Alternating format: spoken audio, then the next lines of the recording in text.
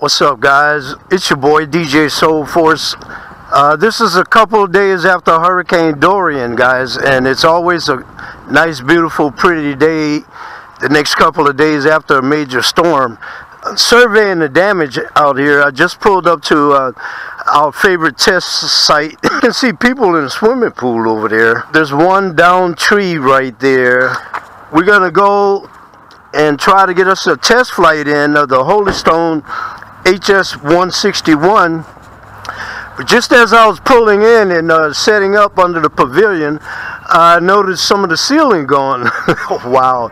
So there are signs that a storm did come through here. I took some of my stuff out of the car already and noticed some of the ceiling tiles were missing, and I see them laying out here in the field.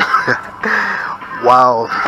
Guys, also, today's wind was only expected to be about 2 or 3 miles per hour, but we got a little bit more than that out here today, so I'm not sure if I'm going to be able to get a flight in with this girl today or not. But real quick, let's go ahead and open the box.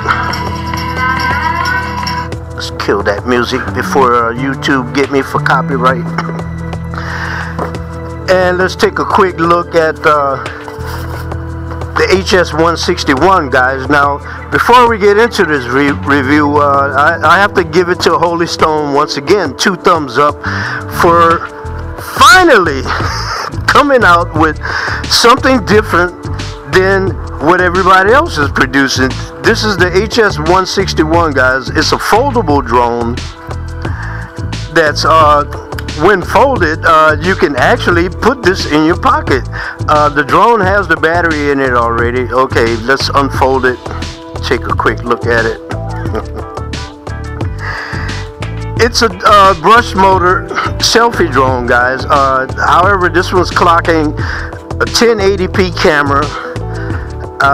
It's got a super intense and bright headlight there that can also be used as a flashlight.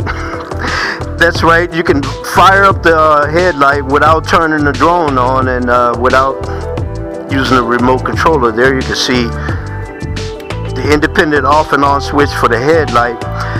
Guys, while folded, you can also turn on and access the 1080p camera without using a remote controller, and that's pretty cool. So this little drone claims to do a bit of everything. It's a it's a handheld camera. You can take still photos, I believe. Yes, there's a video button and a camera button right there.